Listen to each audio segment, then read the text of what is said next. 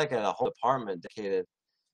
Some of those tribes that spoke, they had a whole department just dedicated toward the language, and that's where we're trying to get. But at this point, we just haven't gotten the funding to do a lot of the things that we want to get done. But we're just happy that we had the grant so that we could hire you, and get this class started. But there's a lot more that needs to be done to go into it. But, like I said, it's a long-term project. The current language committee, we're going to be on there for 2 more years. We all signed up for a 3-year term, of 1 year's up. We got 2 more years. So we got a lot of time to keep working on this. This is just the start. Yeah. And like I said,